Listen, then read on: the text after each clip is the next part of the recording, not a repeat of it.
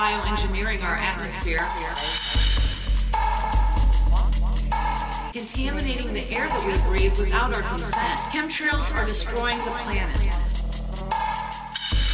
I'm not going to let my fear stop me.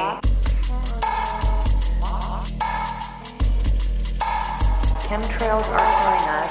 We may never know the full extent of the damage aerial chemtrail spraying is doing to our bodies and the health of our children, but we cannot halt our efforts, even if that means going head-to-head and toe-to-toe with government agencies, the military, and corporations.